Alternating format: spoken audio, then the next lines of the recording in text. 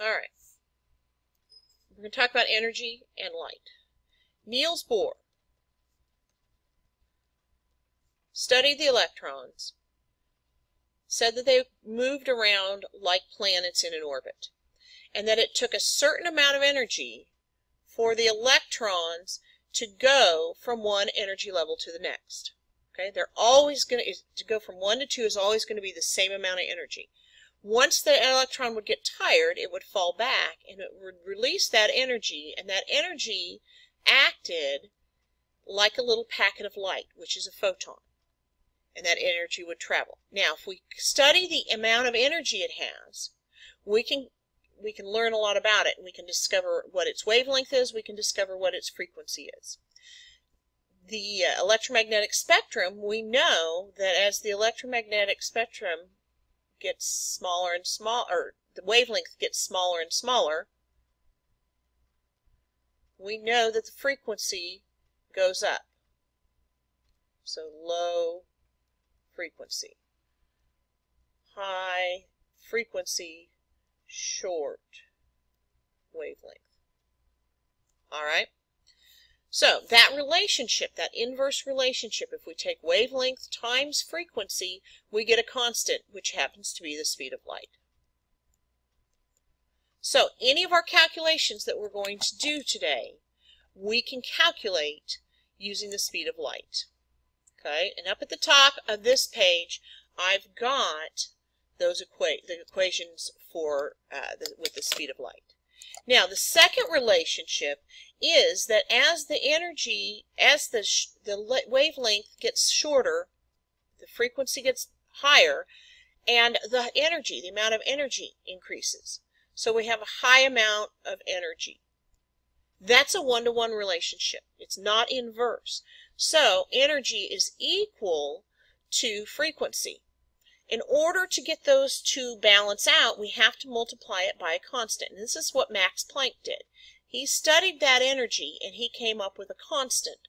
H is Planck's constant. And Planck's constant is 6.63 times 10 to the negative 34. So if we want to calculate energy, we first need to know either frequency or wavelength, and we can figure out the energy that that little photon right here has. All right, let's practice some problems.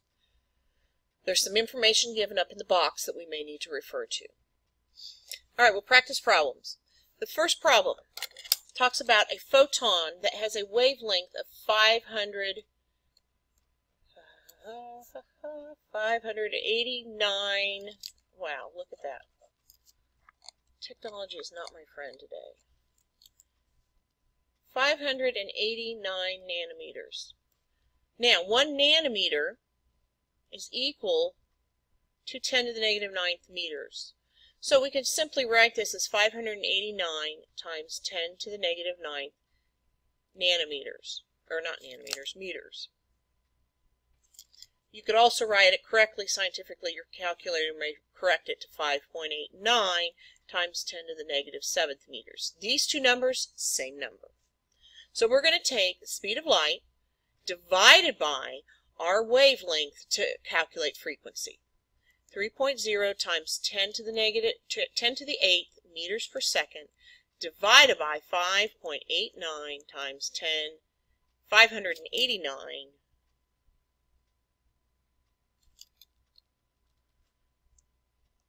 times 10 to the negative 9th meters. All right, because it involves scientific notation and the calculator on the computer doesn't work, so I'm just going to do it in here. So, actually, let's do this.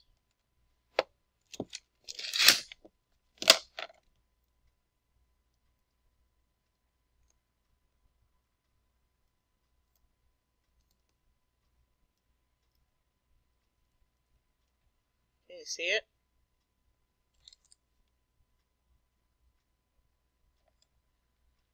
All right.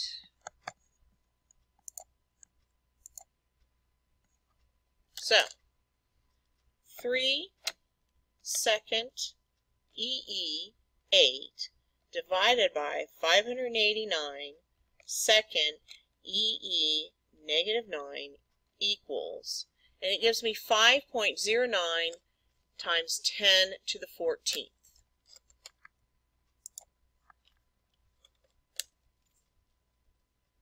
5.09 times 10 to the 14th. That means it's waving back and forth that many times in 1 second.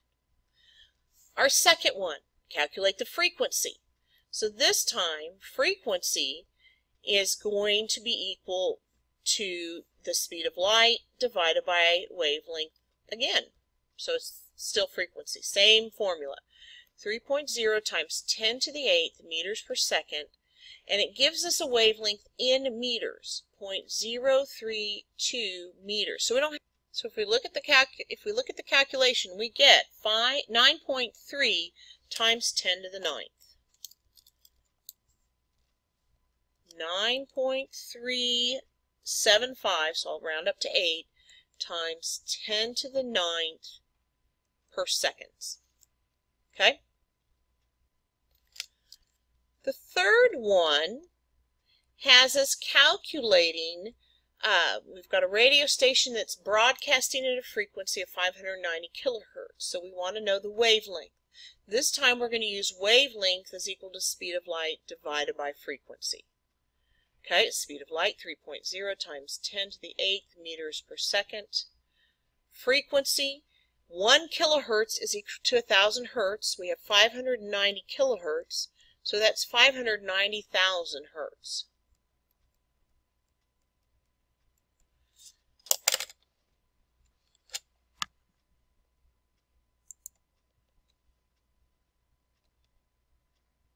So, 3 second E8 divided by 590, 000 hertz equals 5.08 times 10 to the second.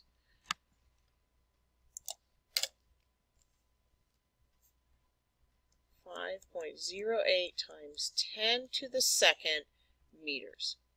Okay, if we multiply that out, that's 508 meters. That's 5 football fields long. Okay, question number 4 says, what is the energy? So this time we're going to have 2 steps. First, it gives us wavelength, and then we want to solve for energy. So energy, the formula for energy, if we look back up at the top, energy is frequency times Planck's constant. We're given wavelength, so first we have to solve for frequency. Frequency is equal to the speed of light divided by wavelength, and then we're going to take that answer, multiply it by Planck's constant to get our energy in joules. All right, speed of light 3.0 times 10 to the 8th meters per second divided by the wavelength's 0.129 meters. That is going to give us a frequency, 3 second 8 divided by 0.129 equals 2.32 times 10 to the 9th.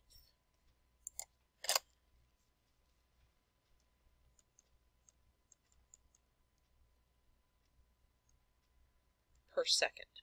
Now we have to change that to joules of energy. So we multiply by Planck's constant, 6.63 times 10 to the negative 34 joule seconds. All right, so here's our answer and our frequency. We're going to multiply by Planck's constant, 6.63 second EE second EE. Oh man, I'm having problems today. Let's see. Equals. Alright, 2.35 times 10 to the 9th. Now I'm going to multiply that by Planck's constant, 6.63 negative 34. And I get 1.54 times 10 to the negative 24.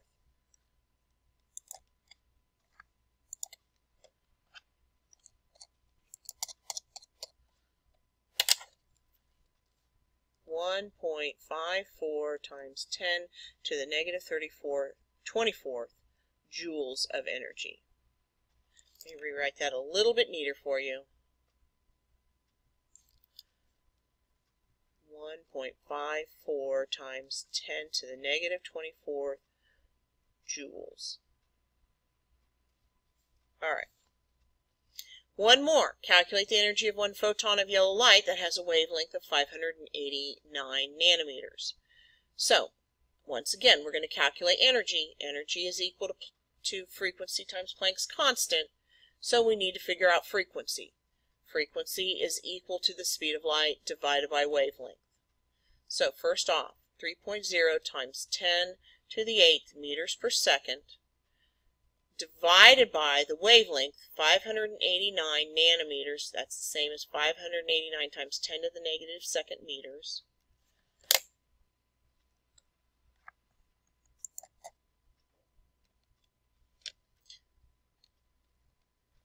If you want to see me pushing the buttons.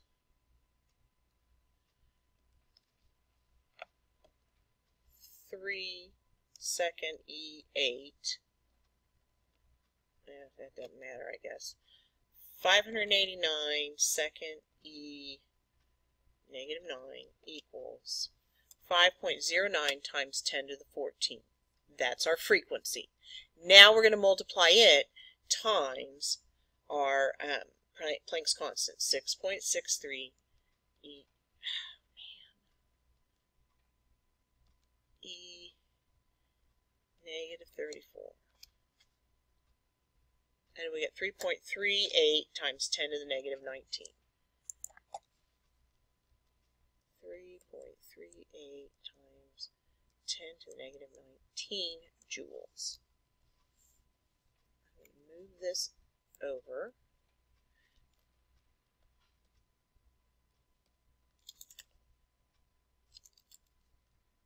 So what we did was we took speed of light divided by the wavelength and then multiplied that answer by Planck's constant. All right, so hopefully that helps.